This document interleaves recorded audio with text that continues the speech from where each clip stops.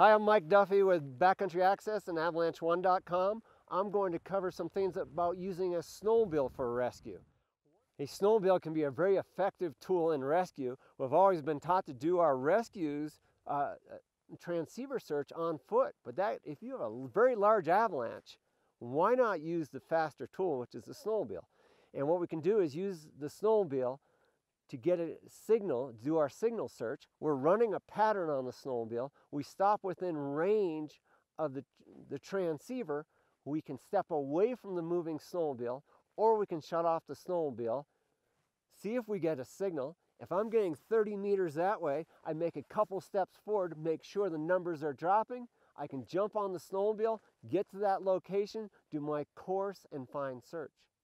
We can use the snowmobile to transport people or yourself to the most likely search area. You can get there much faster. Many times when you're taught rescue, you're taught from the top down. With the snowmobile, many times you're at the bottom watching, you see an avalanche. Hopefully you're in a good island of safety where you don't have to move. You can keep an eye on the person, get a last seen point, and use your snowmobile to get right to that area very fast.